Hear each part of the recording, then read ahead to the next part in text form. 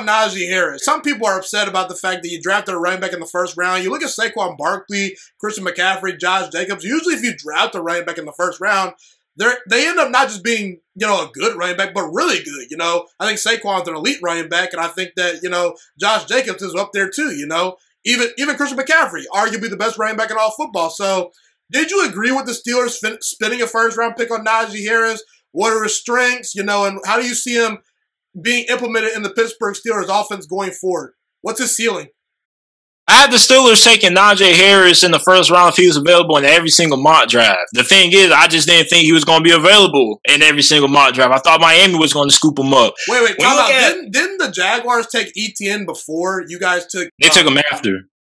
Okay. But go ahead. I just wanted to make sure. Go ahead. So when you look at Najee Harris, I wasn't mad about people oh, you should drop off the. I'm like, bro, listen. People have to understand that Kevin Colbert has been a general manager in Pittsburgh for since 2000. For my money, he's the best general manager in football. I tell you, he's the second best behind Belichick. Belichick gets by with his coaching. You can't argue with 6 rings. But Belichick gets by with his coaching, though. If you take the coaching part away from Belichick and you just specifically look at him as a GM, if you put him on a different team, it's a little different story, and you take away his coaching powers, I think that he's not quite as good as a Kevin Colbert, but go ahead, I definitely understand that, but I think part of that is being able to give players that best suit your system. And for Pittsburgh, they get players that best suit their system, which is why you always see players who elevate. This is the common, you see, what happens when players leave New England? Most of them, you never really hear about them. And what happens? They always end up back. Calvin Noy went to the Dolphins last year. Guess where he's at? Back with the Patriots. You get what I'm saying? Because, Bill Belichick finds great players for his system. Same thing for Kevin Colbert. A lot of players that leave Pittsburgh, you don't really hear about them again. Santonio Holmes, for example, didn't really hear that much about him. Mike Wallace actually went to a Pro Bowl. Didn't really hear that much about him. So when you look at Najee Harris, okay, despite the fact that Steelers drafted him and not an offensive lineman in that round, I trust Kevin Colbert's judgment. A lot of people don't pay attention to, the general manager and the organization's history. They just say, oh, well, they need this, they need that. A lot of people don't understand, the front office people and how they perceive things. A lot of people don't learn to trust the front office. You get what I'm saying? Steeler fans understand that, we need an offensive lineman, but the front office knows what they're doing. So when you look at Najee Harris, what makes him so great is he's the closest thing that we will ever get to Le'Veon Bell. You look at what Le'Veon Bell did during his time with Pittsburgh. He was patient. He waited for the blocks to develop. He had good hands out the backfield. You could line him up as another wide receiver. Najee Harris has a similar skill set. Now, he doesn't have the receiver ability that Le'Veon Bell had. He's pretty good, but Le'Veon Bell could have been your second best wide receiver depending on what kind of team you were because of how good of a route runner he was, basically. But when you look at Najee Harris, he's really close and really identical to the same skill set that Le'Veon Bell has, and he's going to be really good.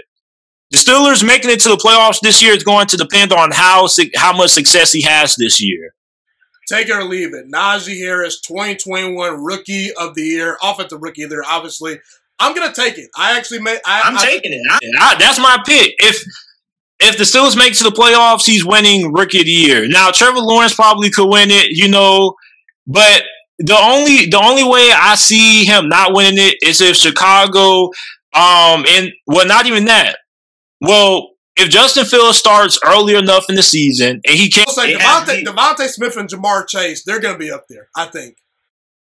I don't think for a receiver to win it, you really have to have a spectacular season. I don't think those guys going to have be in the conversation. If you're not, I think they will, but I think the 3 main ones are probably going to be Trey Lance because it looks like he probably, depending on how he performs during preseason, he can end up being QB1. We already talked about that.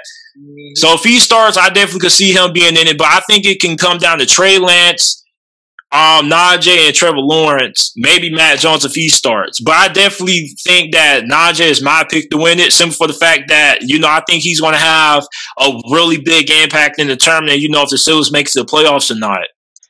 Thank you so much for watching this video today. Please also note that the Juice Alert Sports Podcast is not just a YouTube channel. It is available on all podcasting platforms, including Spotify, Google Podcasts, iTunes, and Apple Podcasts. Also, if you enjoyed this video, be sure to like, comment, subscribe, and share this content with all your friends.